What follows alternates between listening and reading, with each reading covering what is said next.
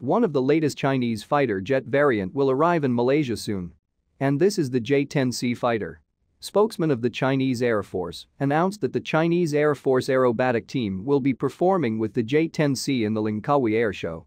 The J-10C is the best variant of the Chinese medium-size fourth-generation fighter. This is the seventh time the Chinese Air Force aerobatic team receive a new aircraft model to perform with. The aerobatic team will attend the 16th Langkawi International Maritime and Air Show from May 23 to 27 located in Malaysia. It is worth mentioning the Malaysia Air Force is seeking a new light to medium-weight fighter jet to replace its older aircraft. The J-10C is believed to be one of the contenders. This fighter has been exported to Pakistan and it is named the J-10CP in that country.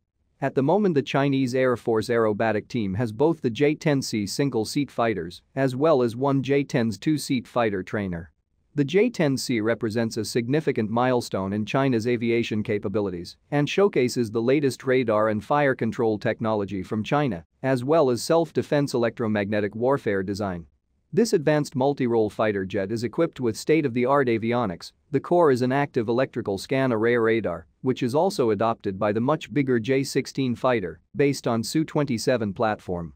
It can launch almost all Chinese fighter weaponry, including the PL-15 active radar guidance missile. It has slightly improved aerodynamic design, coupled with a powerful engine, comparing with the original J-10A fighter. The J-10C incorporates a comprehensive electromagnetic warfare suite. However, it is not a stealth fighter like the J-20 and J-35.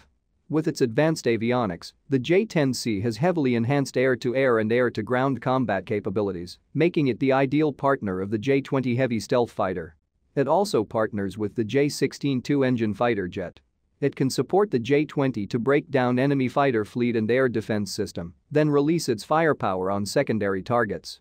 Its versatility allows it to adapt to various mission requirements, including air superiority, aerial reconnaissance, and ground attack.